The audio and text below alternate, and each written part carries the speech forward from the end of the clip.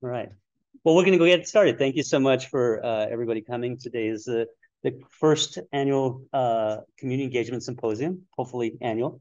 This is the School of Architecture and Planning. Thank you so much for the staff that's really been instrumental in making this happen. We really want to make you feel welcome. One of the things that, in terms of just housekeeping, there's restrooms at the end of the hall, far end of the hall. So if you need to use that, by all means, at any time, please use the restroom when you need to.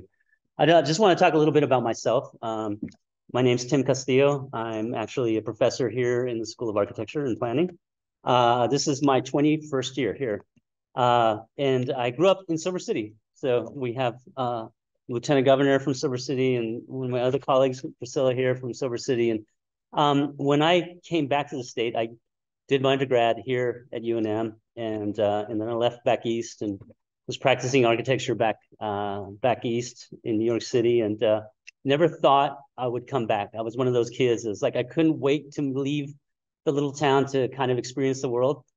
And then I guess I got real homesick, and I ended up coming back here. And so, and it's been an amazing experience. One of the things when I took this position at UNM was I really wanted to think about how to give back to the program, but also to the state, and really think about what that means. And so in 2016, this photograph is a group of students from the School of Architecture here at UNM and from Woodbury University in California. And my colleague and I, we set up this program called Finding Rural. And it was really looking at how to look at problem solving in Silver City and Grant County, but also looking at how we could potentially look at economic development through the lens of design. So, we've continued to work in different communities across the state, and it's something that I'm very passionate about and very happy that we established this program. So it's an ongoing thing, and just a little bit of background on what I do.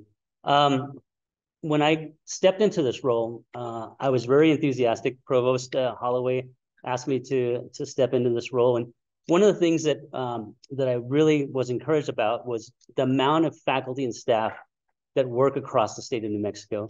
One of our missions is really to advance New Mexico. And that is one of the things that I think community engagement is going to play a big role in. And so many of my colleagues do amazing work and really looking at how to benefit those communities. And so, of course, this is a map of New Mexico, and I think we work in almost every county at some point. And so one of the things that we're trying to do is really understand the impact that we're having and really trying to develop an organization, an office that really starts to help build energy around community engagement and visibility. One of the things that we have is what we call the Carnegie classification. It's really dedicated to community engagement. And many years ago, in 2020, we were awarded this. It's really a way of really promoting community engagement in institutions in higher ed. My predecessor, Monica Kowal, really worked very, very hard to get this classification. You have to submit a dense package to the Carnegie Foundation, and we got awarded. And so we're one of 357 institutions across the U.S. that have this classification. So we're very proud of it. I think one of the things that we're trying to do now is really use this classification to really promote some of our work, both regionally and globally. I do have to acknowledge my advisory staff or my advisory committee. They've been tremendous. Some of them are here in the room.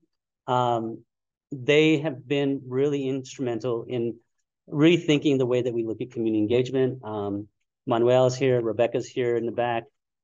Some of the other ones will show up a little bit later. They're teaching today, so they'll be in and out. But we've really taken a look at community engagement across the campus, and they are really thinking broad spectrum about how this is going to impact UNM for the future and really the state of New Mexico as well. In terms of the format today, we're going to have a couple of panels. I'm going to talk a little bit here, and then I'm going to turn it over to Provost Holloway. But we've got some great panelists here. We've brought community members from across the state of New Mexico to talk about how we've worked in those communities and potentially what's going on right now and how we in the future can start to build these networks and really impact the state holistically. The second panel is really dedicated to centers and institutes here at UNM that are doing tremendous work in the state, really understanding what it takes to run a center, the financing that takes to keep and sustain these entities, and really get a perspective about where we're headed with the work that they're doing. So that'll be in the second half of the symposium. And then we're honored to have our Lieutenant Governor Morales here today. Such an honor to have him here at UNM, and just a great partner. Back when Lieutenant Governor Morales was the state senator, we started our work in Silver City. So he's been a great advocate for our work, and just really appreciate you coming here today. So, and he'll be closing us out with his keynote at around 4:30. And President Stokes will be coming to introduce the Lieutenant Governor. With that, I'm going to turn it over to Provost Holloway. He's been a great advocate for us in terms of community engagement, and just wanted to let him speak a little bit about his vision for the future.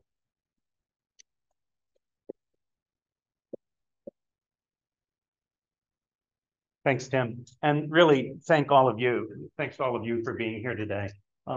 This is very much a beginning of trying to organize ourselves in a more holistic way across the University of New Mexico in the work that we do around community engaged scholarship, community engaged education.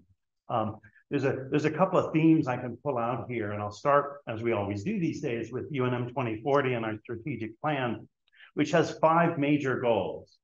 And the first goal is advance New Mexico. And the work that you folks in this room does that in a very direct way. Community engaged scholarship, community engaged education is one of the ways that the University of New Mexico really can use the talents, the energy, the brilliance of minds that we have here at UNM to support the state that supports us. And that's an incredibly important thing for us to do.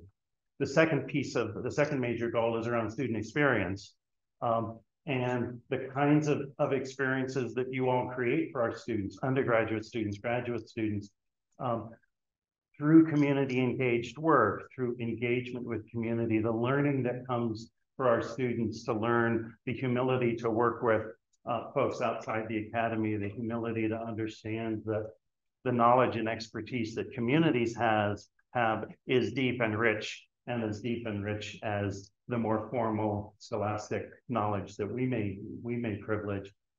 That's an incredibly important set of experiences for our students. Our third goal in 2040 is around inclusive excellence. And of course, one of the things that all of you do, and your colleagues who do this kind of work, is engage with diverse communities. And so again, a very direct connection. Our fourth goal is around sustainability, which is sustainability in all of its dimensions. It's financial sustainability, ecological sustainability, but also the social aspect of sustainability. And again, the work that we do as a community engaged university is, I think, an incredibly important way that we demonstrate to the state, to the communities of the state, to the people of the state, that the work we do is not for ourselves, but is for the state that we love and that supports us.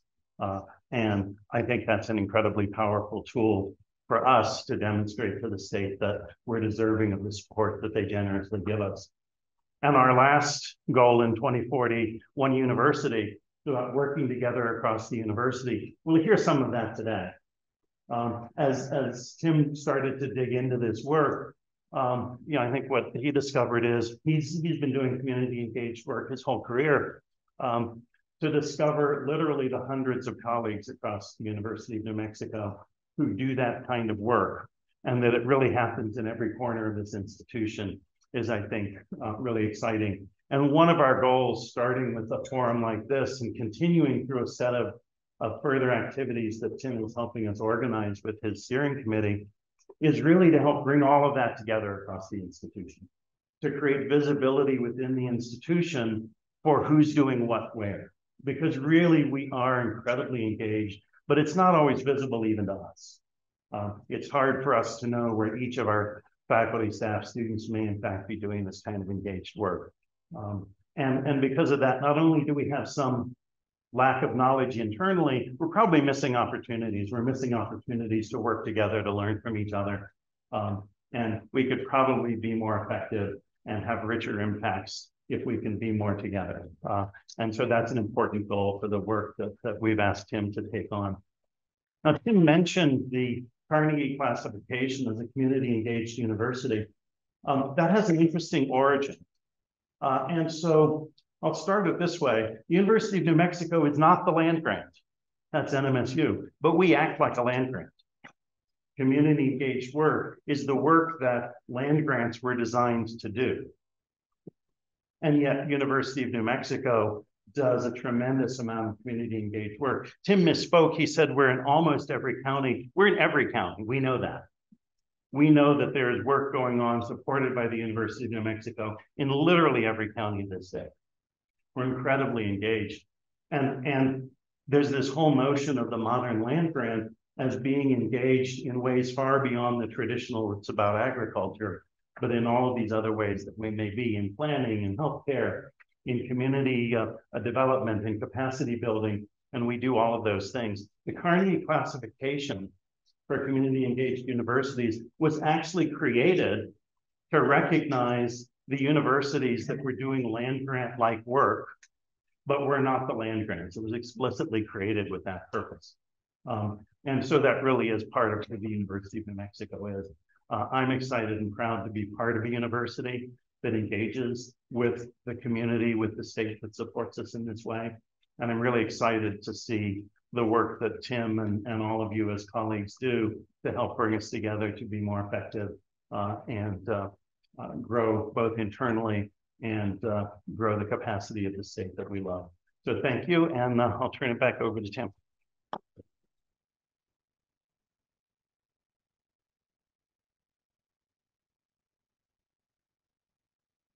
Thank you, Provost Holloway. We're gonna switch it up a bit. I just got a message that Lieutenant Governor Morales has to leave us a little early, so I thought we should probably have him speak earlier than later. And so with that, I'm going to introduce the Lieutenant Governor, and please welcome him to the stage.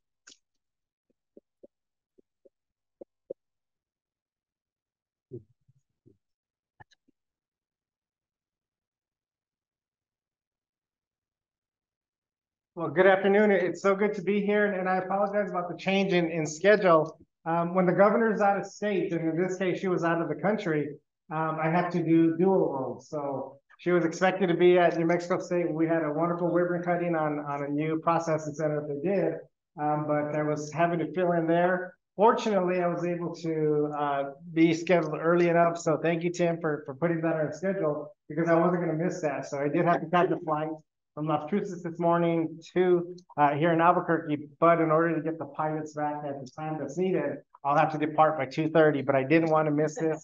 So thank you for this wonderful opportunity to be here. And when I look around and seeing all those that are involved and collaborating on this wonderful reignition of a community engagement approach, it's inspiring to me, because I think that when we look back and see every single one of our stories, what that means and what that impact is when we talk about engagement.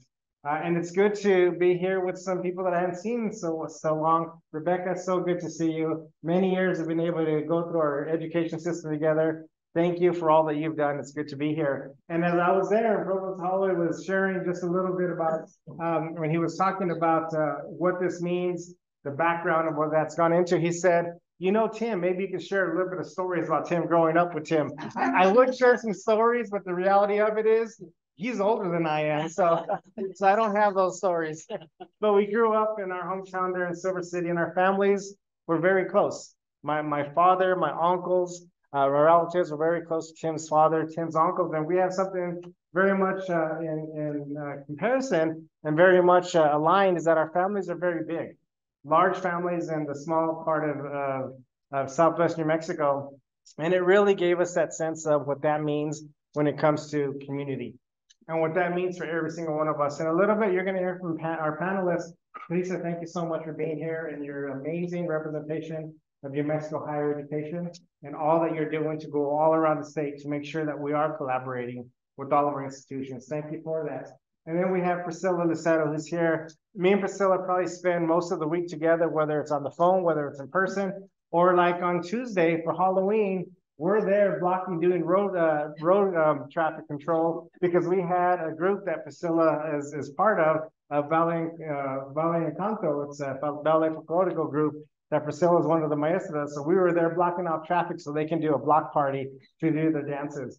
But really, my story, Priscilla, is just like with Tim. We go so far back, and the connection of what that means when we talk about family, when we talk about the importance of the state of New Mexico and bringing it together. Priscilla was there when my father passed away in 2019. She was there providing support. I was there when her father passed away. We're there to continue to provide support as we go through the journey of what that means of being together in this state. And so when we talk about the impact of engagement, as an educator, as a student here at UNM, I can remember just going to some of the classes and having wonderful experiences, playing baseball there in the fall league with Rich Alday, and making that network connection with people that we still work with throughout this day. And when we see what, as an educator, that means, oftentimes we focus a lot and we hear the stories that we're not doing what needs to be done when it comes to education, what we can do better. And I understand that, and we're making the investments, and I'll talk a little bit about that. But what I've always said is that, well, we focus so much on student achievement and we focus so much on student proficiency that we should never forget the impact of what it means for student engagement. And what that means at every single level, early childhood, K-12, higher ed, and even adult basic education. And what that means to have the opportunity to reimagine how that can look like, because student engagement means family engagement. Family engagement means community engagement. And community engagement goes beyond the walls or whatever the territory is of that particular higher ed institution. The reality of it is that we are all in this together. And under Governor Michelle Lujan Grisham, we have worked extremely hard to make sure to provide the resources where educators are going to be well compensated, but to provide the resources so that way we can give for research, for opportunities for collaboration, and the opportunity for network for the engagement success that we want. If COVID taught us anything during that time, even though we couldn't be together, didn't mean we couldn't stand together and that we couldn't work together. And that meant us in state government as well. Having to have this opportunity to have every one of our agencies work together in collaboration. And the reality of it, it seems like that would have been common sense and common practice, but it wasn't. In reality of it, we had many agencies for generations, for decades in state government that may have been working in isolation. We learned through COVID that the importance of working in collaboration, while understanding and respecting the different cultures that we have in this state, valuing and celebrating the languages, the food that we bring, the opportunity to learn from one another. That's what today means.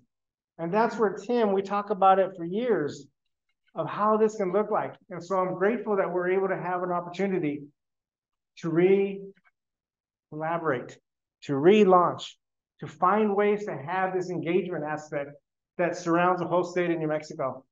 I'm excited about that because I know that there's more work that has to be done. And I know that there's going to be more efforts that are going to be made. But I want you to know, in my role here as Lieutenant Governor, as a former student of the University of New Mexico, as a student of the state of New Mexico, that I'm here to provide that support, to take what it is that you're able to learn from here, the collaboration that you're able to bring, and the ideas of how we're able to make this state better, working together. You have my commitment to find the support, to find the political will to make sure that we're going to continue to invest in the people in our state. And there's nothing that makes me more proud than to have the opportunity to be able to do that for the state that I was born, raised, educated in, and hope to retire.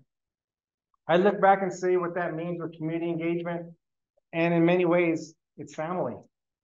And that impact of what that means for family. For those teachers, those Sunday school volunteers, those coaches, those Cub Scout, Boy Scout, Girl Scout volunteers that were out there. all those that made a difference, made an impact on people's lives. We have to be able to value and to highlight, and most importantly, to organize it in a way that we can highlight whatever's taking place in jail, New Mexico, is also could be in collaboration with what's going to happen in Farmington. And whatever's happening in Lordsburg, New Mexico, is also celebrated and learned from in Taos. And these are the opportunities that we have through this process today. The best pieces of legislation that I've ever carried, with the most impact, have always come from what if. What if the opportunity and the possibilities that we can have of thinking things differently? What if we can make a difference in lives across the state by just approaching it from a different viewpoint? That it's not about me, but it's about all of us. That's what I see with this potential today. To see now that we have more historic revenues than we've ever had in the state of New Mexico. And that's not going to stop anytime soon. But those revenues only go so far if there's not the vision, and there's not the will, and there's not the collaboration to make it a reality that's going to have generational impact. I believe that the work that's going to be done starting here will have generational impact and will continue to have an impact across our state. So we want to make a difference. We want to be change makers.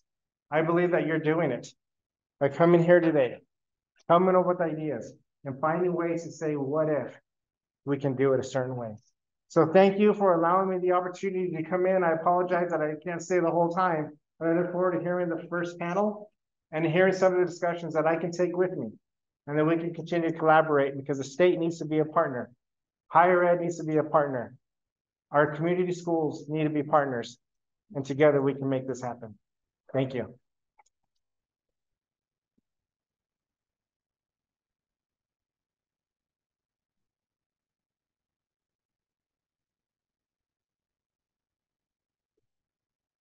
Well, I'm not going to put this on because I'm going to have to hand it over. Thank you, Lieutenant Governor. It's awesome to talk about family. Yeah, I guess you're closer to Tyson than my age, right? That's my brother. So anyway, well, we're going to get started with our first panel. I'm going to introduce my my colleague, my very close colleague, almost feel like family, Manuel Montoya from the Department of Economics. He's gonna moderate this first panel. So with that, I'm going to turn it over to Manuel.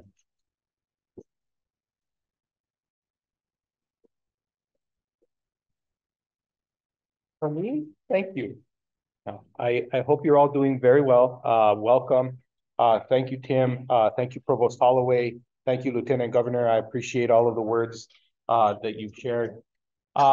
Today, we're going to try our very best to initiate what we hope is an ongoing conversation regarding the status of community engagement and also structural pathways and strategies for moving forward to making the university more intelligent and embedded in the concept of community engagement.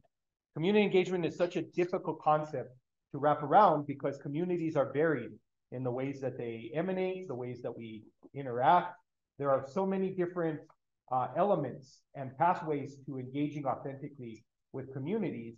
And we're very fortunate to have a group of people who are every day considering the various ways in which we show up into the world as authentically engaged people and that care about the state of New Mexico and the more particularistic ways in which we belong to New Mexico. So I'm very pleased to introduce Priscilla Lucero.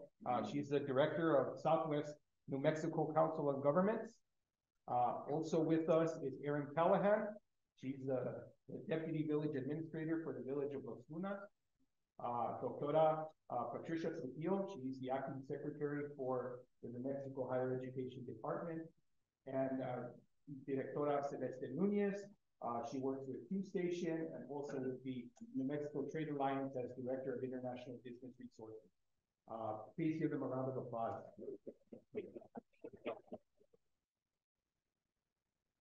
I'm not very good. My hearing is a little wonky. So if you give me a thumbs up if you can hear me okay. Okay, thank you very much. I appreciate that. So to begin, we're going to, in their own words, have them introduce the type of community engagement that they do. And they're going to present on their work briefly. For about 7 to 10 minutes, everybody's going to introduce the journey they've taken to be change makers and supporters of New Mexico community engagement. And then afterwards, we have a series of questions that are trying to get at how community engagement can be done more sustainable, more resiliently, and also more authentically in the way that we move forward. So, Directora Lucero, you would like to begin. Hello, good afternoon, and thank you for the opportunity to come here today. What an honor it is for me to be here today, and most importantly, because I come from a most rural, low-income area in Silver City, Grant County. And it wasn't until probably 10 years ago that I found out that the Lieutenant Governor and I lived in the same neighborhood and never knew that, right? And so what an honor was for me to really understand and where we all come from, that place of knowing what community is. But I think for me, if anybody knows anything about me, I'm all about community. And the reason I can say that and why I say that with such passion comes from the point that when I was raised in a low-income neighborhood, we didn't have those amenities that everybody else had. But what it does do, it shows us how we want to live our lives in a much better form or fashion. And so I've dedicated my life to ensuring that the most rural and frontier communities in which I'm making drastic change every day to improve the quality of life for people. That does not come easily, even if you come from a low-income neighborhood. Even though they know you and they know your parents, it still didn't come easily. I think in my first 10 years of my career, took about those 10 years to develop the relationships with the elected officials, with the local people, understanding the community character. And if you can't understand the community character and build the trust within those communities, you can't foster those opportunities. And that's no different whether it's local, whether it's regional, whether it's state, whether it's national. We have to establish those relationships. So what I favor the most is really Tim's story about coming back and wanting to give back. And I think that's what we're all here about today, is really wanting to give back to our communities, to our people, to our state. I don't think it's any different for any of us, but I do have a story about Tim. Somebody wanted a story. So, and I am older than Tim. So, but how I got to meet Tim, and this is when I was a shy girl, and Tim and I got the opportunity while we were in high school to work for the Bus Driver Institute, where all the bus drivers were being trained in Silver City. We had 1 week of advanced drivers and 1 week of, which was the beginner drivers. And let me tell you, what an event it was. For 2 weeks in our community, what an economic driver that was, how we learned about all the different cultures that came to bus drivers and how we got put on the map as a result of that Bus Driver Institute. And that's where I got to meet Tim. So I'm very honored that I get to be a part of Tim's team to be able to foster these opportunities. So I want to share a few of the examples on why it's so important to be community engaged in these local governments. And that is a couple of examples that I can give. Nothing happens overnight. We can't do it alone. It takes a team. But one of those opportunities is where his students that he mentioned earlier came to Silver City and gave us some economic opportunity ideas. And one of those was actually implemented in a village of about 1,500, which is to actually construct a splash pad. And that is in Grant County. That splash pad now attracts all kids from all the local governments within the county, and has really fostered more opportunity and cleanup and revitalization of that community with more potential to bring and enhance their tax base. Let me tell you what that means to that area. It has been astronomical, what it means to the children themselves and how we foster those things to be able to make a change in their own lives. The other one I want to mention is one around really taking our natural amenities, and that is being able to develop trails. And Tim was brought into a conversation developing as students are conceptual about how we take advantage of the trails within the town of Silver City, and how do we continue that momentum to create outdoor recreation opportunities within our community. We've done exactly that, and that continues. We continue to use his modeling of how we do that so we can get interconnect. Now we're connecting the Continental Divide Trail coming through the town of Silver City, then going, and now we have an 1887 waterworks building, which is the original water site for the town of Silver City. That is now going to be the Continental Divide trailhead with campsites, etc. And it continues to bring many people to our community. And we saw a lot of that during COVID, where people came here and never left because they loved it so much, and those opportunities of being able to be outside. As we, next year in 2024, we will celebrate the 100th anniversary of the very first wilderness, which is the Gila Wilderness, and that's one of our natural beauties right in the state. The last one I really want to talk about and how we've come to, and to talk about a partnership. And this is a partnership between Tim and the students, the lieutenant governor, legislators, local governments within Grant County. It is that we are now in the final stages of design for a recreation facility that will be providing these opportunities for the youth, seniors, adults, underserved, low income, for all populations. Those are the things that we as children wish we would have had the opportunity to take advantage of. But now what we strive for is to give those opportunities to others, right? And to our children and to our grandchildren as we move forward. That recreation facility is set to start in January, the construction in January.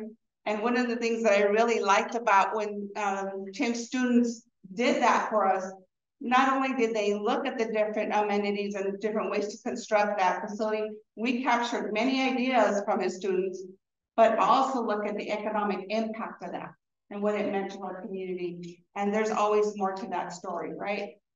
So moving forward, I want to say as a university in my career, I've utilized Tim and his work and his students.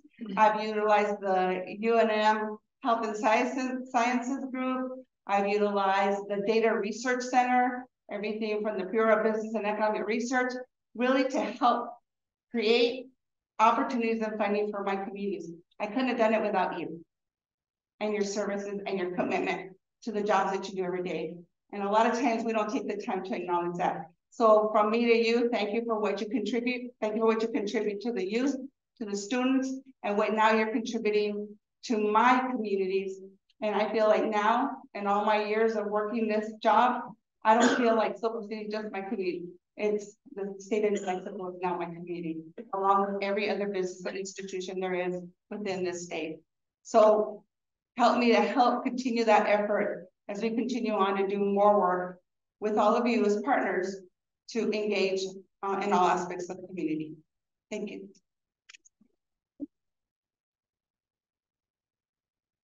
So now we'll hear from Administrator Callahan. Thank you. Thank you, Dr. Montoya. And I do have some slides. Should I come to the podium? Yeah, okay. Yeah, sure.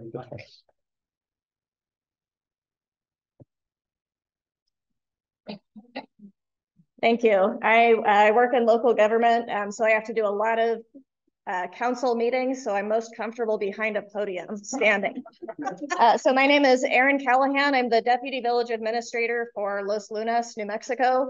I unlike many of my colleagues here, I am not born in New Mexico, but I am raised here. My family's been here since I was 6 years old.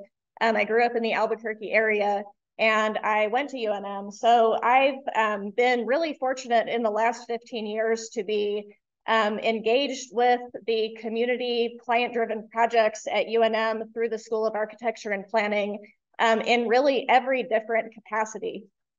And because of that, I've developed some, really some opinions and best practices for how I think that those projects work really well, how I've seen that go really well. So I would like to kind of share my experiences through my work and as a student, I'm working on some of these projects. So as some background, I graduated from Albuquerque High School, 1999, right here in Albuquerque, but it took me a really long time to go back to school and finish my bachelor's degree. And so I was not ready. I didn't know what kind of different, interesting jobs there were out there. I really felt like you could do math, you could do science, STEM, maybe write papers. But it wasn't until I took a long break and then came back and realized that there's a whole field of study called community planning or city planning, where you might be able to use policies and design standards to help shape communities and hopefully make lives better for the residents that live there. So I enrolled here and got my Bachelor's of Arts in Environmental Planning and Design right here from the School of Architecture. I graduated in 2012. I rolled right into the Master's in Community and Regional Planning program, graduated in 2014. Raising kids in the meantime, I have an adult child and 2 teenagers. And after graduating in 2014, it was an interesting time to graduate because there were not a lot of jobs in the local governments. And so what I had heard from colleagues was that it was just a period of time where the economy was still recovering, and that a lot of people were maybe 1 or 2 years away from retirement. And so there was just not a lot of turnover. So in the meantime, I took up some contract work with UNM teaching classes. So going right from being a student to rolling into teaching. And then shortly thereafter, I was hired by the village of Los Lunas, not my home community, but really excited to be considered to work there. I was their planner for 4 years. After 4 years, there was an opening. My great colleague, Christina Ainsworth, who's at Doña Ana County now, she moved on to Doña Ana, and then I was hired to be her replacement as the community development director. And so that was an interesting position where now we get to kind of shape more of the policy and the direction of planning, economic development, code enforcement, really interact with the local elected officials. And just about a month ago, after a pretty successful time as community development director, I was promoted again to a new position in the village, the deputy administrator. So now we're working with a lot more capacity building among different departments, working with public information, communications. And so I think that I'm now in an exciting position to have even more of an opportunity to shape how the village communicates with its residents. Because that's one of the biggest goals of having a deputy administrator, is that someone will now just be in charge of communicating with residents, kind of sharing what we do, keeping an open line of, communication. So I'm just going to, I have a few slides, mostly pictures. So I'm just going to walk through some of the projects that I've worked on. And I have a few pictures here and there. As a student, I worked on a few, I left one out. We worked on, my first studio was with the Mid-Region Council of Governments on the multimodal transportation on Paseo del Norte before they put in the interchange. And that was a great studio. The other, that was a summer studio. The Rio Arriba Economic Development Plan, another summer studio. So these are kind of short-term projects. It's not going on for months. We're taking just a little bit of time to interact with the agencies. We may be doing community meetings, but really it's kind of a short and fast turnaround, getting that exposure, getting the ability to present to different stakeholders. We had, at the time when we did the Paseo del Norte corridor project, we felt that our bus routes would be built. That would be the result of this studio. And that's been an ongoing theme in studios I've been involved with ever since that first studio. It turns out that it would not be built, and it was never going to be the alternative to building that interchange. The interchange was always going to happen. But the Council of Governments, they did, our client told us, we will have to, we're not going to do these bus routes, but we do need to show that there is an alternative to building the interchange. Which is fair. I mean, that is how federal grant funding works sometimes. That's how transportation funding works sometimes, is you need some kind of an alternatives analysis. As a student, a little bit discouraging that our beautiful plans would not come to fruition. But as a government, moving into the government role, it's definitely, now I see that as a wonderful project to have students do, because we're really not experts yet that can actually go through and build these projects. In longer studios, I worked on the Route 66 studio, which was a partnership with City Lab. And then also the Zuni Pueblo Main Street plan was our advanced planning studio. And so those were longer term projects, really got to build a more significant relationship with the community. So those were really exciting projects to work on as a student. As an instructor, the first studio that I worked on was, it was the undergrad studio for planners, and we built an interactive play area for the Partnership for Community Action. So that was very interesting to step out of the student role and work on shaping the students' understanding of how to pull a project together. They had 8 weeks to do their project.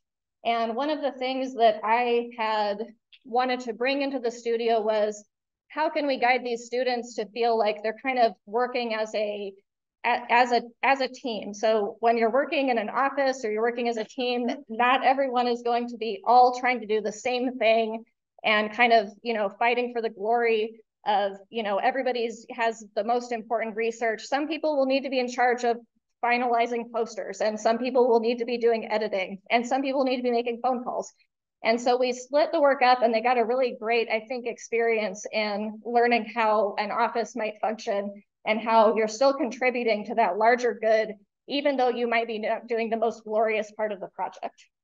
Recently, this past spring, I came back and co-taught with Michael Pride and Catherine Harris, the DPAC studio. So we worked on the Hermit's Peak Half Canyon Fire Recovery and Resilience Plan. Really very interesting project. Manuel was very involved in this project. Again, a fascinating studio. Also really tried to give the students the understanding of what you're kind of expected to produce in the real world.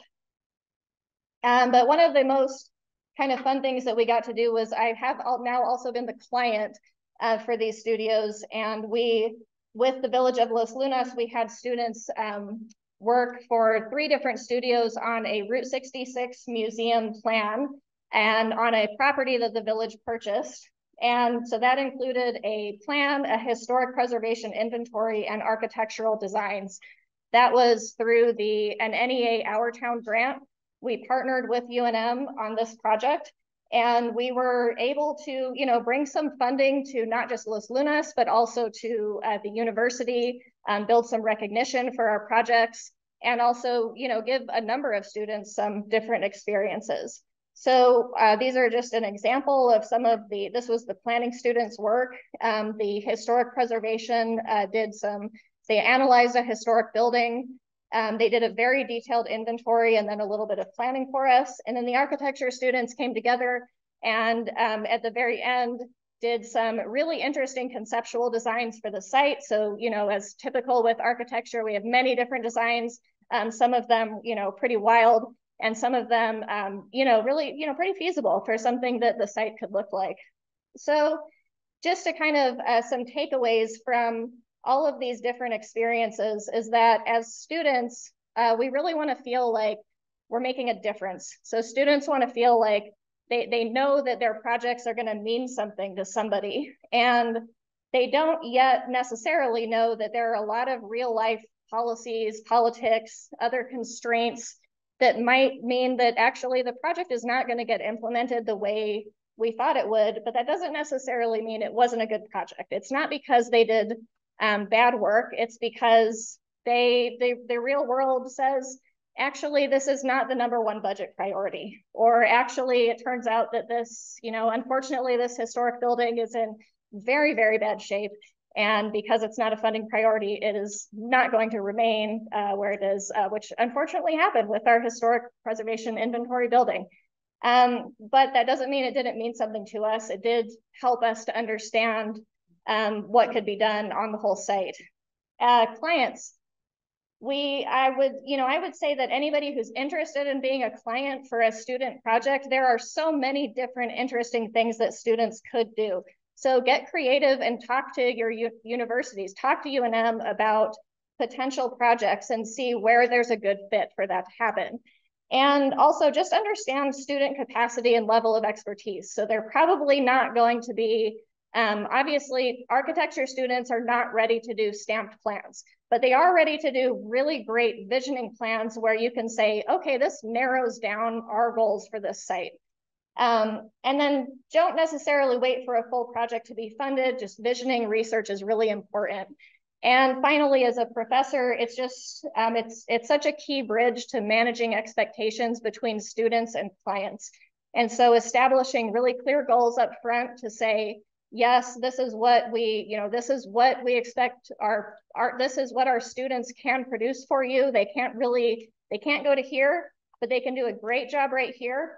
And then also let the students know this is how you are this is where exactly you fit into this community. And then just help, I would say also to UNM, professors, not just clients out there, go ahead and call UNM, but I would love to see UNM reach out and kind of have a way that other local governments or local organizations know to contact UNM. I know because I was a student. But not everybody knows, and so I'd love to see that be facilitated. And with that, I will hand it back over. Thank you. Thank you. Go ahead and take some. Thank you very much. We're now going to get perspective from Acting Secretary Trujillo. Secretary Trujillo. Thank you. Buenos tardes, good afternoon. My name is Patricia Trujillo, and because this is a community-based conversation, I want to start with the question that you would get in my home community, which is ¿Dónde eres y de quién eres? Where are you from and who are you from? And so I was born and raised in Española, New Mexico. My parents are David and Elaine Trujillo. They were both bilingual educators. My grandmother was also a bilingual educator, so I have a very unique positionality in northern New Mexico of being a third-generation college-educated Chicana. And I feel like that's an important story to tell, right? Because first and foremost, we know we always want to serve the most vulnerable, and that the majority of our students are first generation. But there are also others of us who have different stories.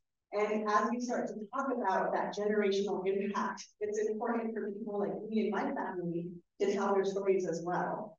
And so I'm really glad to say that my niece just graduated about 2 years ago here from UNM, so she's the 4th generation. And so it was really my grandmother who started that tradition of education in our family, but also in our community. My grandmother taught for 43 years at Hernandez Elementary School, which was an elementary school literally a stone's throw from where she was raised. And that where I have the great privilege to still live. I live in a family house. I'm an indigenous descendant, land-based Chicana from northern New Mexico, which is to say that in this lifetime, I'm not a tribal member, but the house that I live on is on the Yucay or the Hispano side of the Okie landlands. And so this is to give some context about the complexities of the community that I live in, where I come from, and that I serve. And so before I get to the conversation about the work we're doing in the higher education department, I really want to speak about my positionality as a scholar from Española, New Mexico. I went to New Mexico State. So back in the day, I think still there was the joke like, are you going to NMSU or are you going to university near mom? And so There's still time. Yeah. Went to New Mexico State. Where, I got an undergraduate degree in English and law and society. I really thought I was going to go on the path to being an environmental attorney. But I really fell in love, and I think just, when I actually just let my gifts settle in, the concept of storytelling and studying literature. And so for me, that is, where I went from. Then I went on to the University of Nebraska in Lincoln, where I got an MFA in fiction, and then a PhD in U.S. Latina and Latino literature at the University of Texas in San Antonio. And something that pathway taught me was it's really hard to live in the Midwest and to go to an NWI, right, predominantly white institution. And so I really sought out a Hispanic serving institution for my PhD experience. And that was one of the best decisions I could have made. And what I would offer to this audience in terms of thinking about, community engagement at the university is that UTSA is a premier HSI in the country right now, not just in, the food fund and fiestas aspect, but also in the programs that they're developing to serve Hispanic communities. And so I would offer that in this state, right, we have more opportunity. We also have 4 tribal colleges. We have 5 Native American non-tribal studies institutions. So we have a lot of opportunity to think about what does cultural relevancy look like in higher ed. But for me, what it was is it built a dedication to, and the really great thing about the UTSA program is that it specifically trained professors to work at HSIs. So that concept of what does it mean to serve in communities like Española in Mexico was embedded into our course of study. And I took that very seriously as being a community-based educator and activist scholar, is that I'm what we would call a returner, right? In higher ed, we usually train people to be nomads. You go and chase the job, and usually at the R1s. For me, my goal was always to make it back to Northern New Mexico College in Española, despite the how do I say, the protests of my dissertation committee who had that other dream for me. My dream was really, I wanted to come home and utilize the skills that I had worked on in community in San Antonio, Texas, to come and establish myself at my hometown institution. And that was really interesting in terms of how we build community in higher ed. One of the first things that happened to me is that my friends who had different aspirations disappeared from my academic life. And I heard a lot of negativity, like, you know, Northern's not a place where you go to have a career, it's where you go to retire. You know, Northern is not a place where people are going to take you seriously as an academic. And so very early on, I had to dig deep because being an academic and having the academic lifestyle is very important to me. And so was being able to live in my home community and have my family be able to be raised right where I was born and raised. And that is saying a lot, because if you're from New Mexico, you understand that Española is often a maligned community. When we hear about it often in the media, we hear the negative perspectives of Española. And for me, you know, I always wanted to come from that asset base. You know, my family had been there for centuries. My dad's family is from Taos. They had been there for centuries. And for me, you know, I could see the struggles. I don't deny them, but it's also a place of multiplicity. It's a beautiful place where, you know, families thrive, where we know each other, where we support each other in the good times and bad. And so for me, I really wanted to center that at the core of my academic experience. A colleague and I are actually in the process of editing a collection. It's called, I can't even remember our book title, The Geographies of Staying, Home and Its Place in the Academy. And it's basically a collection of personal narratives of scholars from New Mexico who were born and raised in New Mexico, who have, and their pathway back to home, or how they've had to like recreate or reimagine how it is that they can use their credentials, you know, in higher ed in New Mexico if the pathway doesn't lead directly to an institution. And so I'm really proud of that collection. It's been a long time in coming, but really at the heart of it, right, is that so many of the messages that students like myself, right, Manitos, Native American students, Chicano students in Northern New Mexico get, is that if you're bright and people see that you have potential, the message we get over and over again is you have to get out of here. If you want to be successful, you have to leave here. And we really want to interrupt that narrative. We want people to say, no, guess what? You can be bright and successful and live in your home communities. And in fact, we need you to, right? In terms of economic development, in terms of workforce, but also in terms of having futures for our communities. We design our communities. They are what we want them to be. And so for me, I've always said, I don't have a research agenda. I have a place agenda.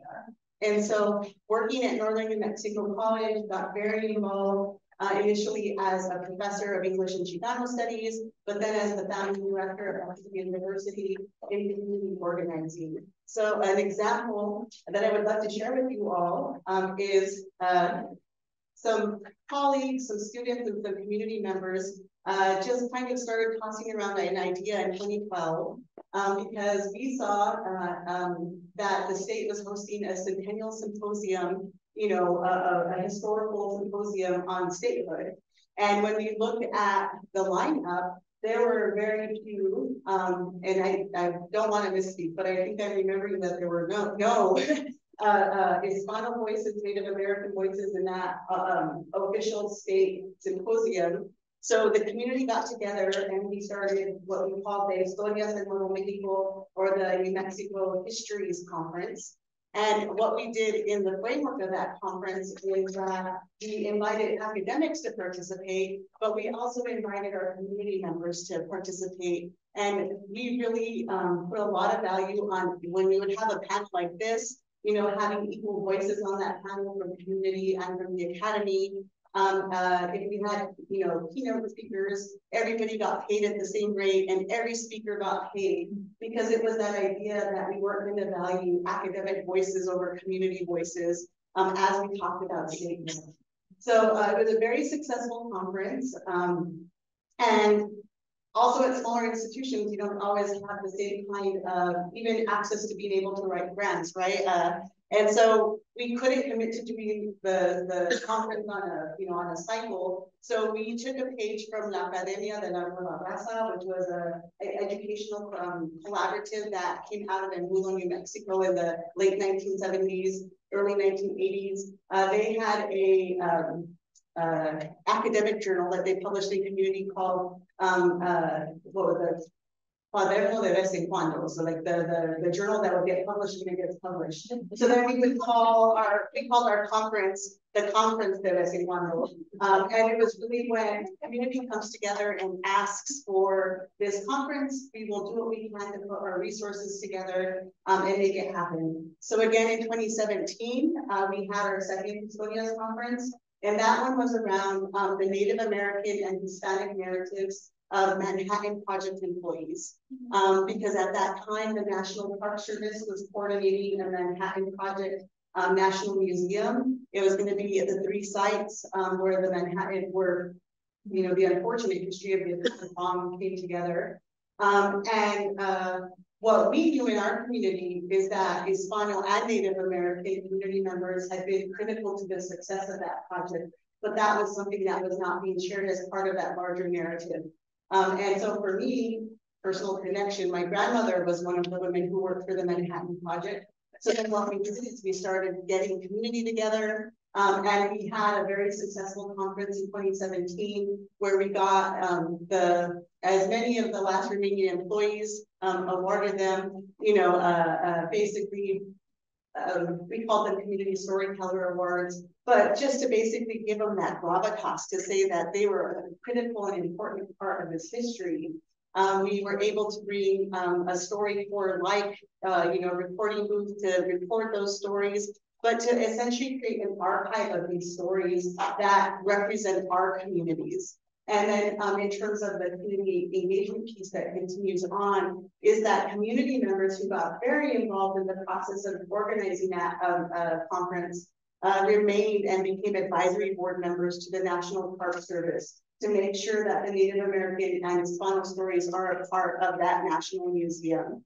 And so those are those interventions when you have a place agenda that you can really work with. But as I was telling Manuel earlier, is in many ways, I chose to kind of live as a scholar outside of a tenure system. You know, Northern New Mexico College is a teaching institution. It's relatively young in the 4-year realm. And so, you know, it's also growing. It's figuring out, you know, what it wants to be as an institution. But for me, and something that I'm thinking about in this book project and that I'm writing about is the concept of community-based tenure. Like, what does that mean? And so after this Historias conference, which had really been organized by this man named Willie Atencio and some other families who had been really impacted. Willie's dad literally drove the buses that would drive through all the pueblos up north and through all the small villages to pick up the employees to drive them up to the Manhattan Project. And so they cared very deeply. It was a stake to their family, to their communities. And so, you know, it came and passed, it was a success. And, you know, probably a week or so later, I was walking out to my car and there were literally just bushels of apples around my car. And somebody just left a note and it said, really didn't know if you like yellow apples or red apples. And so then for me, like, those are those moments where I'm like, community tenure, right? Like, I'm never going to want for apples again. And just those ways that how sometimes we know that we have to make our own personal decisions. And for me, working at the small community-based institution in my hometown was something that I wanted to have as part of my work in terms of thinking about this HSI work critically. What does it mean to serve Hispanic students? What does it mean to serve Native American students? It's you go where they are. And so I will just sum up by saying that I've always, believed in centering the community. I believe in the fact that we can live in the communities that we were raised in, and that we can be and are an important part of their futures. And the other piece here is that we don't build relationships that allow us to do the work. Relationships are the work, right? And so I'm really glad to say that now in 2025, we're going to be having our third Historias Conference, and it's going to be the theme of 100 Years of Española, bringing people together from the community to celebrate the 100 years of township. A lot of times people think Española is a much older community than it is, but it's actually the surrounding communities around it that have that longer historical posterity. And so it's going to give us a really great opportunity as a community to address that. But also this work for me has always been about healing work, right? We know that unfortunately there was just a shooting in Española where somebody who was peacefully protesting a statue of Oñate Boya got shot. And so, there are material circumstances and material consequences to not doing community-based work. And so for me, I would just offer that, public history, storytelling, community health narratives are all a part of that. And so with that, I will make a brief connection to the work that we've been doing at the Higher Education Department, which is with the passage of the New Mexico Opportunity Scholarship, right? In addition to the tuition-free college work that we had already done with the lottery scholarship, New Mexico now has the most robust tuition-free program in the nation. And what that literally means, again, in that those material circumstances and the ways that we're changing lives, is that 40,000 students have been able to utilize tuition-free college in the last 2 years.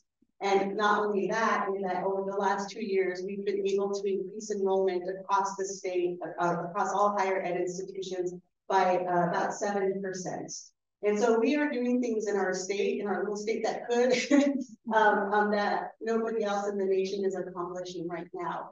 And so when we do our best, right, to have that community-centeredness, when we're thinking about serving the most vulnerable, when we're thinking about how are we creating policies that are the most equitable, really what we're doing is, if that rising tide raises all ships. And for us at the New Mexico Higher Education Department, we're constantly thinking about that. We have it written on all of our whiteboards, but also, as we can go into the politics and to all of, oftentimes many different perspectives and sometimes conflicting point of views, we always come back to the center of students, families, and communities.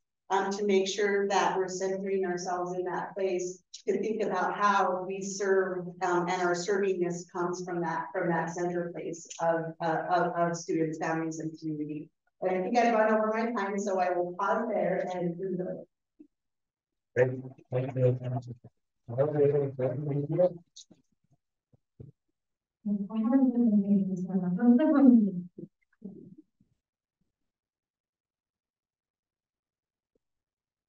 You can tell me to switch them if you want. Buenas tardes, good afternoon. My name is Celeste Nuñez Salcido. I just got married. Oh. So I'm laughing just. Congratulations. Thank you so much. Yeah. Okay. So I prepared a presentation. I have a lot of photos to share with you all, so I'll try to move with this as quickly as possible. But community impact, I want to first thank UNM, thank Tim Castillo, thank Dr. Montoya, Provost, Lieutenant Governor, and my fellow panelists. Thank you so much for the opportunity to talk about a topic I find very important, something that has always been on my mind. Similar to Lieutenant Governor, I am from a large family, so community engagement is something that I didn't choose to first think about. It was placed on me because of my siblings. Yeah, so my name is Celeste Nuñez. I am the Director of International Business Resources with an organization called the New Mexico Trade Alliance. And my responsibility is to connect local New Mexico companies with local, regional, state, national, and international trade resources. I'm first generation. I'm the first of my family to graduate from college. I'm one of 5. My parents are from Mexico, and I was born in Las Cruces, so go Southern New Mexico. But for me, NMSU was University of Vermont. So I'm a Lobo. I was a presidential scholar. I was involved with El Centro de la Raza, with International Students Business Global, Korean Club, ASUNM. So that need for community here in Albuquerque, when I didn't have any family, was so important for me that I sought out different groups within the university to belong to. And I feel like that approach to life of community has just sustained with me ever since. I wanted to take a second to define what community impact meant to me. And these are my words. It's the conscious decisions we make, the intentional actions we take to address and change our collective experience of the world. Actually, through UNM, I took a social impact community engagement course, and I learned about something called the Sustainable Development Goals, which are a set of 17 global goals through the United Nations, adopted by all the member states as part of the 2030 Agenda for Sustainable Development. They're a universal call to action to end poverty, protect the planet, and ensure prosperity for all. Here's an image of all of those goals, and they can kind of be organized into these P's: people, prosperity, planet, peace, and partnership. And as I was thinking about what community engagement and development meant, I looked at what I do in my career and what P's I fall into. And in this presentation, I would really like to focus on prosperity, partnership, and people. Well, how my work with economic development relates to prosperity, how partnership, how we work with exchange, cultural understanding, collaboration, and with people, career development, and civic participation. So in this presentation, I'll be organizing the work that I do in community impact to these 3 tiers. So let's get started. Prosperity. Alongside here, one of my panelists, I also work in economic development. Economic development, is the area of focus looking at to stimulate economic growth, create jobs, enhance infrastructure, and raise living standards. Trade and export assistance is inherently an economic development effort. And with the organization that I work, like I mentioned, we are a nonprofit. We are funded by the city of Albuquerque, Bernalillo County, and the state of New Mexico in their economic development departments, as well as the Air Force Research Lab as it relates to aerospace development. And what we mainly do is we work with small businesses to help them export. Why is this important? When a company is exporting, they're actually growing faster, they're more profitable, they're more resilient, they're creating new jobs, and it's something good for our state. Our mission is to drive economic development by expanding New Mexico's global connectivity. How do we do that? How do we assist exports? Well, in these categories, which I will go through briefly. Company consultations. We actually meet with small businesses one-on-one, face-to-face, or either through Zoom, and we talk about the trade challenges that they're facing. We try to serve as a clearinghouse for any topic related to international business, and if we don't have the expertise to support them, we work with our community partners. This is somewhere where I'm really grateful for UNM, because the UNM, in partnership with the city of Albuquerque and the Fulbright program, developed an export diagnostic tool, export readiness tool that companies can log on, use, and just kind of assess where they're at in terms of export readiness. It was awesome actually to have 2 Fulbrights from Mexico working on this project, and then now a 3rd one. So this tool that came out of UNM is being used today in the real world for New Mexico. We also do educational events. Sometimes they're industry specific, sometimes they're country specific. And we try to bring that market intelligence to New Mexico companies so that they can make informed decisions as they look to the global marketplace. We try to be engaged in these. So as here you can see, we participated in the Black Business Summit. Last week, we actually were in the Hispanic Business Summit. The Native Edge Institute program. We try to find those different niches of businesses, not just the Albuquerque metro area, but all areas of the state, so that exporting is something available to all companies here. And this is, the Sandia Civitan Club. We can issue export documents, but I won't talk about that too long. And one of the main ways that we support companies is actually by organizing trade missions. And that's actually facilitating companies to go to those international marketplaces and meet buyers, either at a trade show or through organized, pre-arranged business meetings. Oftentimes, these are accompanied by an elected official, which is great for companies because they fall under that credibility of the US government and they're able to have better meetings and better opportunities. One that I want to highlight in 2023 was the Mexico City one. We're actually preparing it in December for a Japan trade mission. Here are images from Mexico City.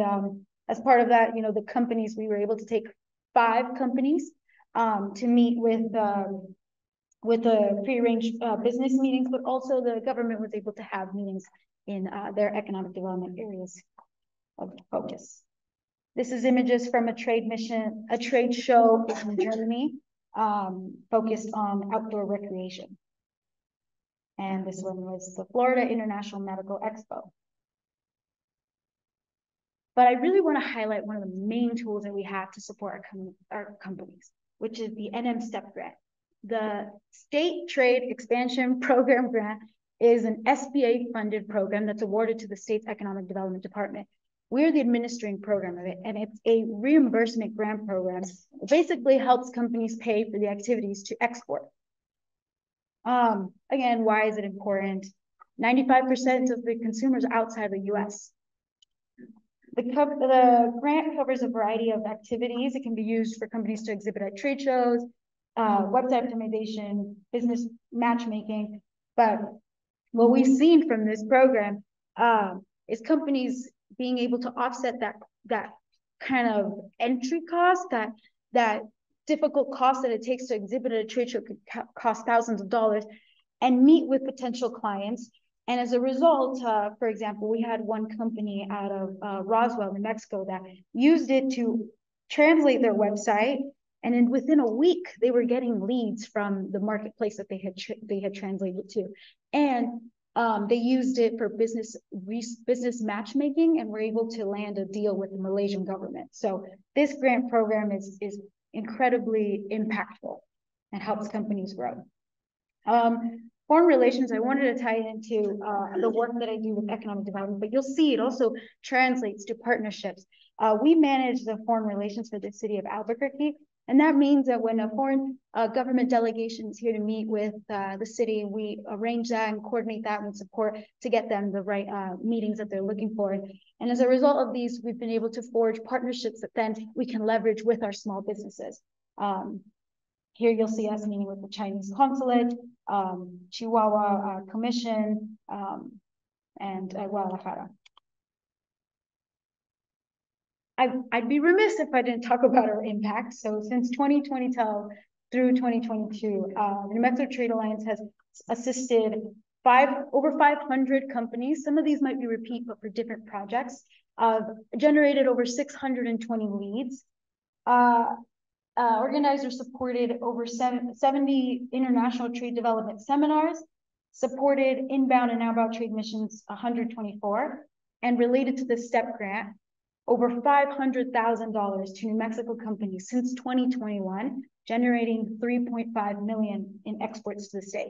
Now this figure has gone up because we now have used another $100,000, and we're just awarded another $200,000 from the SBA to support companies through export grants. Something that I did before fully walking into this role in international development was small business. I worked with the city of Albuquerque, supporting small businesses, supporting COVID grants and workforce development and Bernalillo County. And one thing that I'm really proud of was the $10 million small business grant that supported over 1,700 businesses during the pandemic. I want to touch the other topic of partnership and foreign relations, which are the bridges that we build between people that can really generate friendships and opportunities. And one of the main organizations that facilitates this is the Albuquerque Sister Cities Foundation. You can see the different sister cities that we have. And in fact, we've just added another one, Kharkiv, Ukraine. But I work to support Guadalajara. So I oversee the relationship that the city has with the city counterpart in Guadalajara. And as I mentioned with Kharkiv, Ukraine, this was a newly built sister city. And what has happened from this was actually the community came to the city saying, we see what's happening in Ukraine and we want to do something about it. And there was an expedited process to set up this city, Kharkiv. The director of economic development, Max Gruner, actually visited Kharkiv, Ukraine, met with their mayor, signed the proclamation. And as a result, we're pending donating an ambulance with medical supplies to Kharkiv. This is other foreign relations meeting. And this is with Guadalajara. We have connected city governments together, like I mentioned, but specifically departments. So as a result, we've had the Guadalajara Fire Department and Albuquerque Fire Department exchange best practices, exchange organizational structures. And in tourism, the Hispano Chamber of Commerce has met with the equivalent in Guadalajara. And as a result, the Albuquerque Hispano Chamber of Commerce and the Guadalajara Chamber of Commerce have signed an MOU. And in fact, next week, there's going to be a trade mission led by the Chamber of Commerce here in Albuquerque to Mexico City to continue fostering those relationships and thereafter with Guadalajara. One thing that I'm really proud of, though, is Space Messengers. Space Messengers is an immersed mixed reality installation international youth exchange program, exploring universe through art and science and technology. I've been talking about economic development and business, but I think that the friendships that we forge through cultural understanding are super powerful, and they can thereafter lead to those economic opportunities. And Space Messengers is an example of that. It is basically a program that connects rural New Mexico high schools and in the previous year, Albuquerque High School, with high schools in other countries, this time with Guadalajara, and put these students together to learn about space together. And as they're learning about that, it captures those messages, those thoughts, those reflections, and creates this big installation where students get to see the manifestation of their education process. So we were super proud to connect with STEM Arts Lab, who oversees this program, and the U.S. Consulate in Guadalajara to bring 4 ambassadors to Albuquerque during the International Balloon Fiesta. And those 4 ambassadors were able to work on this program during the Balloon Fiesta and get to meet their counterparts here in Albuquerque. We hope to bring 4 Albuquerque students to Guadalajara in 2024. And here's some photos of the program. Another thing that's happening with Sister Cities is an inbound delegation of Turkmenistan dancers. It's really powerful to see how arts and culture brings people together and creates those conversations that can then develop to other economic conversations. We had a delegation of Turkmenistan meet with the city of Albuquerque and meet with their planning department to learn about their mitigation strategies for utility usage.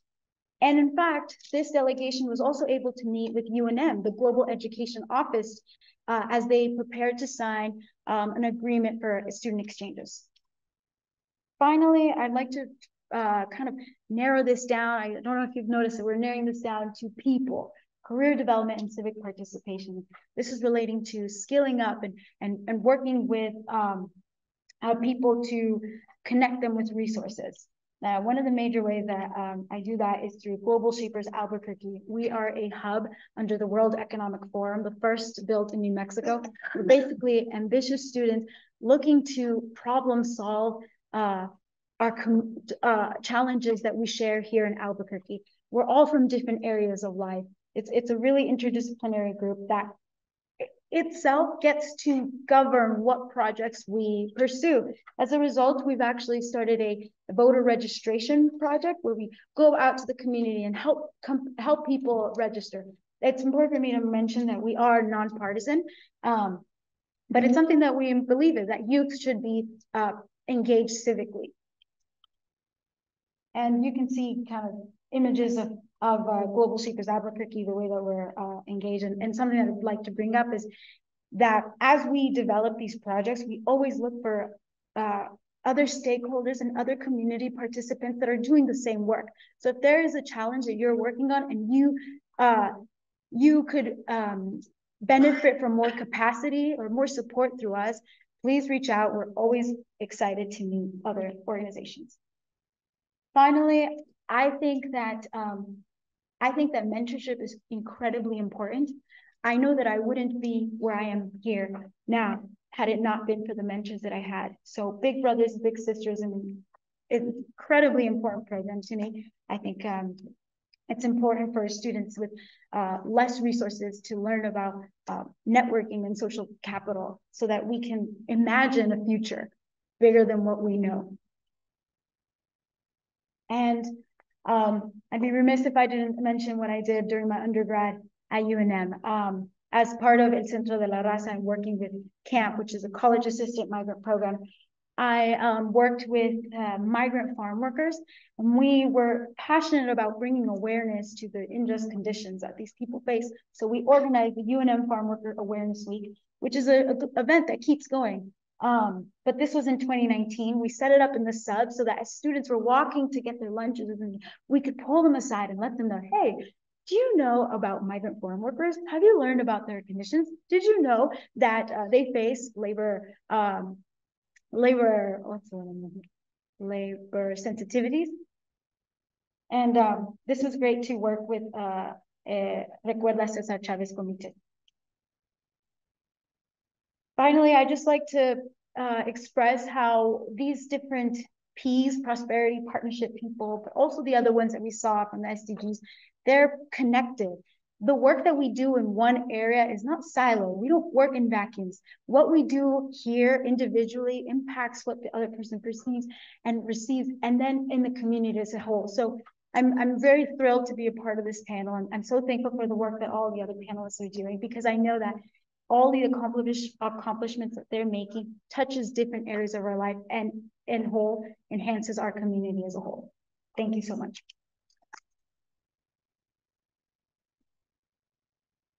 Thank you very much, Celeste. So as the lights come back on, I have actually one fundamental question that I hope ties everything together. You've heard a lot, we've all heard a lot about the importance of place and the importance of relationships and people in the development and the way that we authentically engage with people. And I'm reminded how much work is already being done. Let's give a round of applause for the work that they do.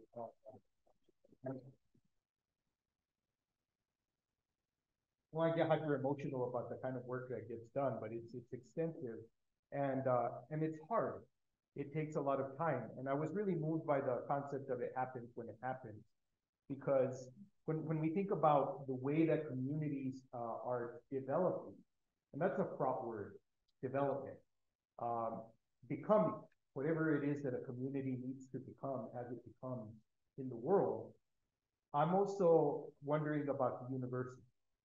And I was once given an opportunity to see two different towers at a very old institution. One was the Ivory Tower, and the other one is the oft misunderstood Ebony Tower, which is, we know the Ivory Tower to be the tower of esoteric knowledge. It's the tower we sometimes call institutions like universities Ivory Tower institutions when we want to say that they're out of touch with communities. But there's also aspects of the Ebony Tower, which is folk wisdom. It's the way that we connect to the world. It's the things we pass on to one another as popular wisdom or as communal wisdom. And if I were to ask each and every one of you to reflect on the work that you do and the work you've heard your fellow panelists talk about, I would just ask a simple response to the following question. What is the work of the Ebony Tower What are those things that you do in the community that you think the university needs to adapt to or take and place, valorize or place in a position of acknowledgement and or recognition as being legitimate forms of research that we should hear about in this particular conference, the symposium? And we'll begin with Director Lucero. Thank you for the question. And I want to go back a little bit about some of the work that I've done to kind of answer that question, if I may. So a lot of my work, I'm gonna, like you, I didn't really know that I'd be a planner initially, but I go back to the days of David Hinkle when he was and how he came back to the community and helped foster those opportunities. But a lot of my work and what I've done really came by chance, in my opinion. Every day I get up and I work on water and wastewater. And I think one of the things that was really eye-opening for me as I started my career, how many people didn't have the basic needs met. Part of my work was working in the colonial communities along the border.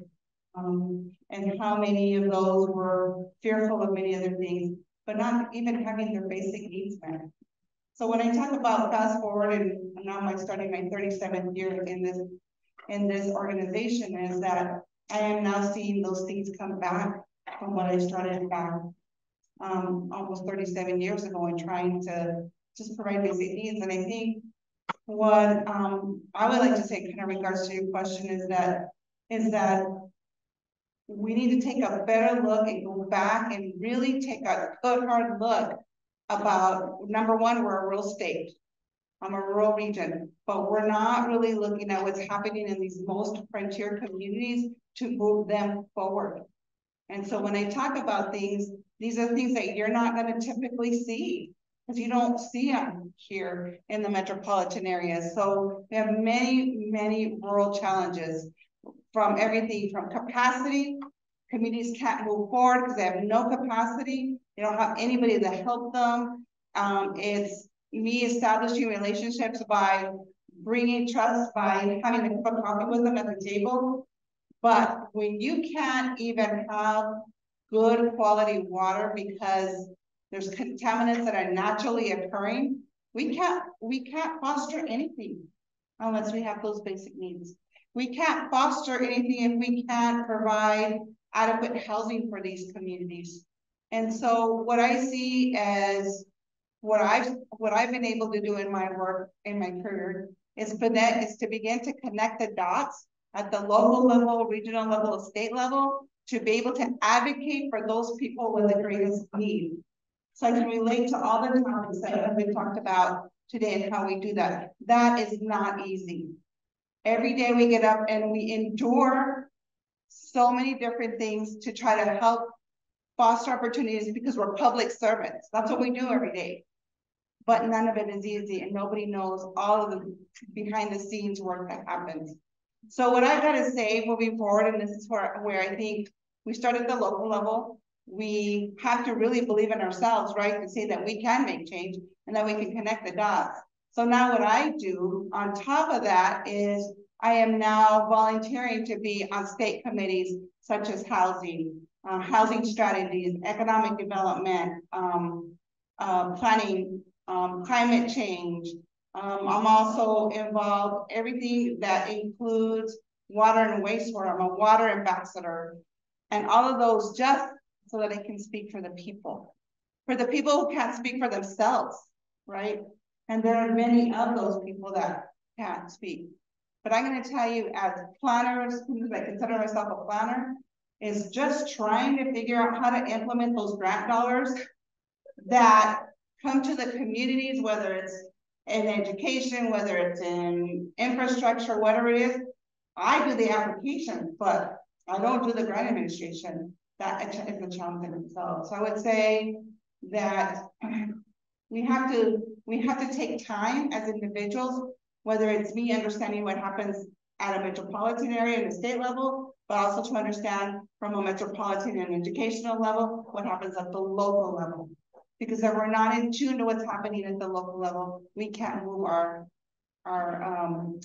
organizations forward, our people forward. So I'll just say this for myself and then I'll pass it on, is I want to go back to what Celeste said for me.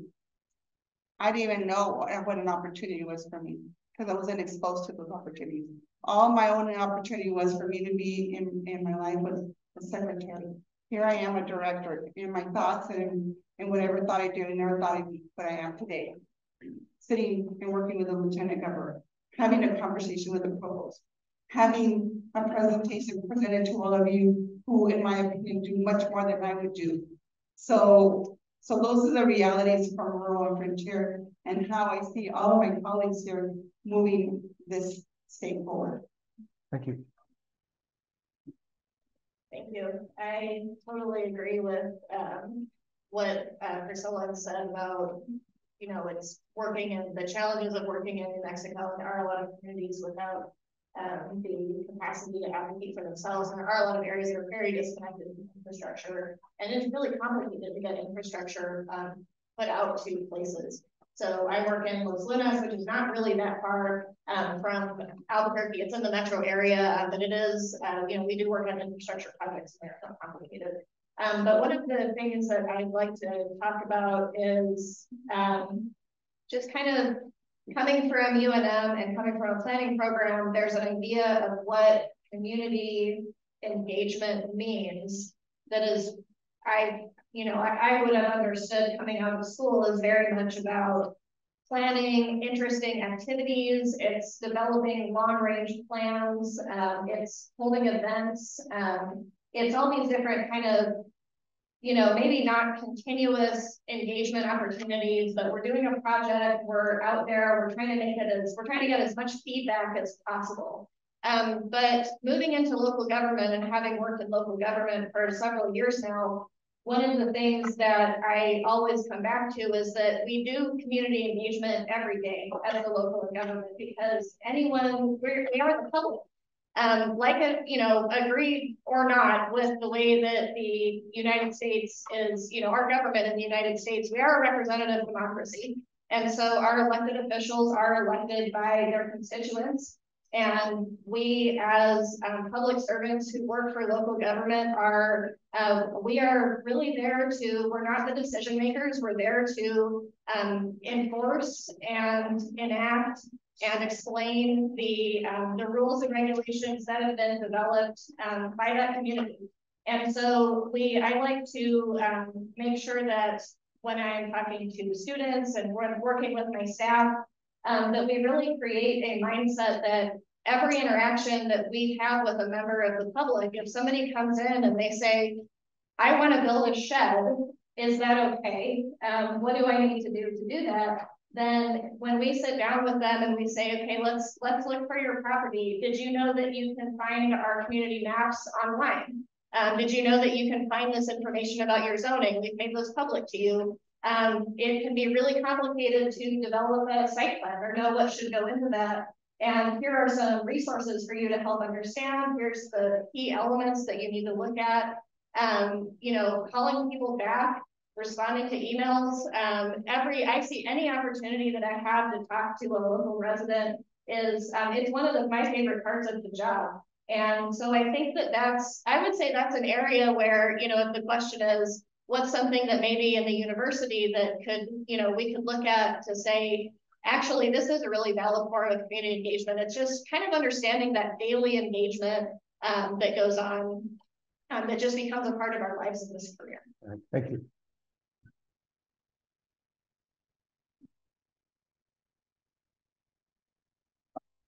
I really love this concept of the editing power, and I feel like it's the first time I've heard it articulated that way. So thank you for that. And the kind of scholars that like I hang out with in conference, we always call it the adult power, right? Like, and I think it's very much the same. So something that resonates with me in taking your question on is, you know, I come from a family of acequianos, so I'm a parciante de acequia de los molinos in house. Acerca de los alazares en el Guache, and acerca de los civiles in el Guache también also.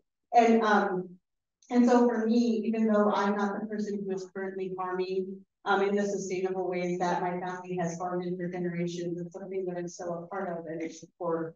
And it also gives you those exemplars for how to live life. So when you think about like when you like what we call Sakanula, then that's when people come together annually to as a personante, you're a steward of the whole water line, and you are given a tarea, a homework, to go and clean a portion of it so that the acequia flows freely for the entire community who will be planting and irrigating that season. And so for me, those are always like the aspects of my culture that have become like the lived metaphors of the way that I engage with my students and think about my classrooms. There's a certain form of democracy there, and there are aspects to it that we have to question and think about, right, deeply, but that are really a part of, when we're being engaged with community and in higher ed institutions, like working with people in those familiar forms of leadership. So for me, when I was working at Northern New Mexico College is also the Acequia de los Civics, and it's one of the only, I think it is the only higher ed institution that has an Acequia running through it. And so for me, that was a really big and important part of what should be, land-based education. So something that we did at the time when I was working at Northern is a group of faculty members, we were all working on campus-wide student learning outcomes. But we took one on called cultural sustainability.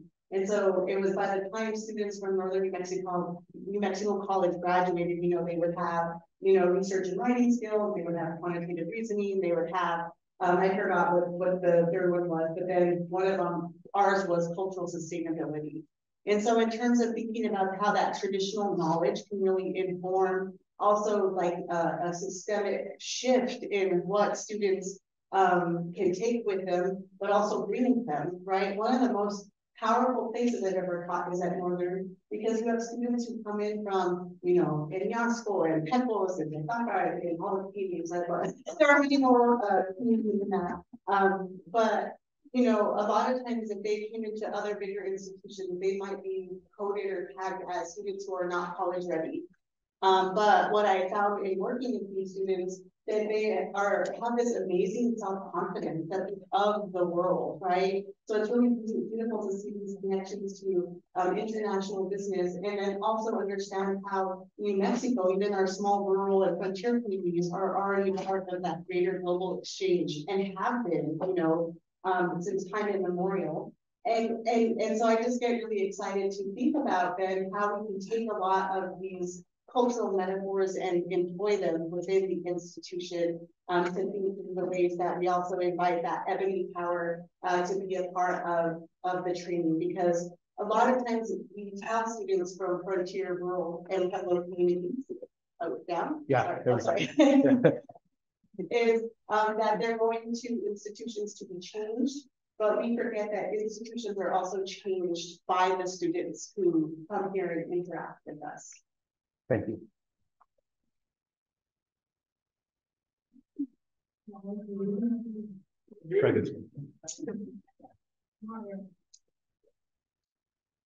No, it's like the 1970s punk movement, like they kind of like background, like Zap and Roger. Yeah. Everybody know what I'm talking about? Yeah. Yep.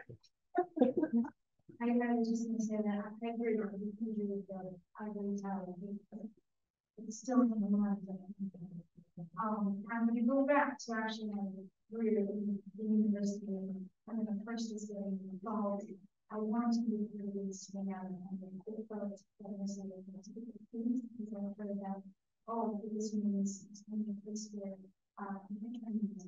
so there's already that feeling of this is another echelon of society, which is a good one. But I try to think about this new approach of how can the higher life be more accessible to Black community right now. I would love to see university working more collaboratively in its own colleges. When I was in UNM and Anderson School of how there are examples of it, like the technology challenge, which connected university students with companies and startups looking to commercialize technology, or programming like the Better Ethics in Business program, actually, which is a course where students actually learn about communities and businesses that were nominated for this prestigious award, we were able to learn on the company and investigate them, interview them, and thereafter provide a recommendation as to who should ultimately investigate them. When I was with the farm this week, I sometimes find it difficult to navigate the different departments. I would love to have seen entities such as the here that only serve as that economic development, which the best thing I've heard is that economic development is actually not being the professional and expert in specific health, but it's actually being the conduit that provides the connections to the other people that are the experts. Let the people that know and have this knowledge connect with people that are trying to do this work. And so right now, the leadership is out to be with the different networks that each member has. We love to learn about different things that the university is doing. I would love to see the engagement center be that kind of contact for us, be that kind of contact for anyone else in the community who's trying to solve the problem. So then tap into the universities and let me do it. Let's not duplicate it. Let's work together. Thank you. Thank you very much. And I believe we've reached our time. And I just wanted to thank everybody for attending to this. The Lieutenant Governor had to leave, but thank you very much for his words of wisdom. Thank you very much, panelists. Thank you.